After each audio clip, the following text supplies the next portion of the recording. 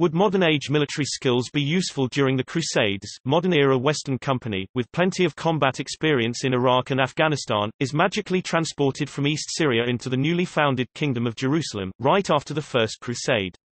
Their clothes, weapons and equipment are replaced with age-appropriate items, such as swords, spears, horses and chain mail, left with only 300 knights and 2,000 foot soldiers. Godfrey of Bouillon promptly admits the newcomers into his army. Would modern-era skills and tactics would be of any use in fighting the Seljuks, Saracens and Byzantines? No modern-age technology is available nor it could be introduced. Language barrier is hand-waved. Modern troops don't have experience in medieval weaponry, with few exceptions. A few could ride horses, as they come from farm families who owned horses. A few could use bows, as they have hunting experience. And a few could use swords, due to exposure to certain martial arts. The rest will have to learn. My story tends toward comedic effects, something like The Visitors in reverse. No. Modern soldiers are trained and equipped to modern warfare. They are next to useless for ancient warfare. At best, they wouldn't be better than any other piece of flesh to make for cannon fodder, and more probably than not they would be a dead weight to get rid of at the first opportunity. Even handwaving the language problems that would render them completely useless, no knowledge they could gather with them is going to be useful or directly applicable. I think most answers in this post are overly optimistic, minimizing or ignoring the hurdles any modern person would have surviving in a harsh war campaign such as the Crusades were.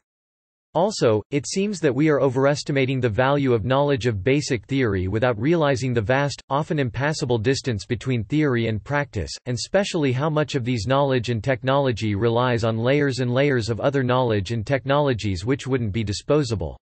Summarizing some of the supposed advantages of our modern soldiers in alphabetical order, digging latrines was known by the Assyrian army, some 2,000 years before the Crusades.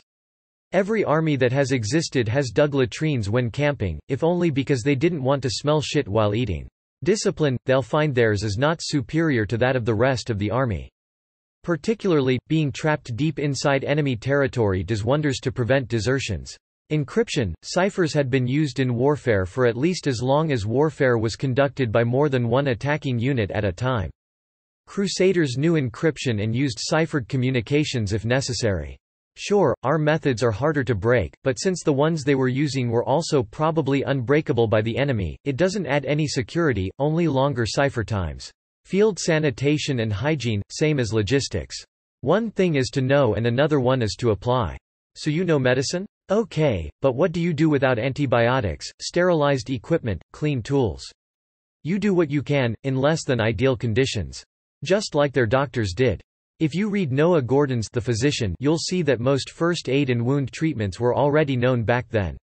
99% of modern medicine won't be available to the modern doctors, nor easily produced by then on the field. But they will know for sure the wounded are going to die. Logistics, modern soldiers may know everything that can be known about logistics. It won't improve Godfrey of Bouillon's resources in the least. What good is to know how many lorries would it take to transport 2 armored divisions from Haifa to Baghdad if it's not going to increase the amount of camels and donkeys that you have?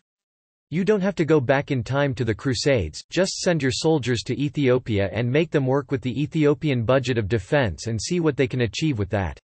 Without the unlimited funds and resources of the U.S. Army, logistics knowledge is worthless. Logistics wins wars, no doubt about it.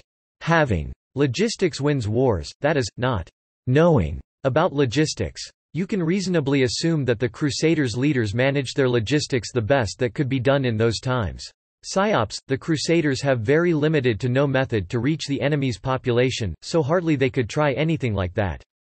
The only PSYOP known at those times was initiating a siege. Then the population besieged could be targeted for PSYOPs. Reading maps weren't invented yesterday. The Crusaders also knew how to read them. They can't improve their quality or precision, so they don't add anything to what the Crusaders already had. Superior training, not really. Surely modern soldiers are better at boxing or judo, even they may know something about knife fighting in a nightclub, but fighting a lightly armored opponent with a scimitar, no, they really don't know shit about it. Survival skills will cost them their lives. In modern warfare, under enemy fire you look for cover. In ancient times, if you break the line because the enemy is shooting arrows at you, you are hanged for cowardice. Survival skills at those times meant putting a stiff upper lip and praying the arrow hits your shield or your comrades. Urban warfare, there wasn't any. Whenever an army entered a city, the battle was over. What came then was pillage and rape, but there's absolutely no need for urban warfare no-legged. Nobody will be waiting at home with an AK-47 and 2 Molotov cocktails. And so on. All of this summarizes why modern soldiers wouldn't be any better than ancient soldiers. Now for a few reasons on why they would be probably much worse. Overgrown, our modern soldiers are used to a 1,500 to 2,500 kilocalories per day diet. Crusaders will do with a little less than 1,000, which will render our modern soldiers weak, dehydrated, tired and utterly demoralized in a few days. An army marches on his stomach, Napoleon said, but their stomachs are too big for the frugal necessities of the day. Sluggish, it's beautiful to know much about hygiene, but what do you do without water purification pills? Boiling water is out of the question, not enough boilers, not enough fuel, not enough time. By the time you have boiled water for the whole camp, a day has passed and you have to start boiling water again. You are stuck. You don't have any options but drink and pray, and our chlorinated water-used stomachs won't resist as much as the tougher drink or dye naturals of the time.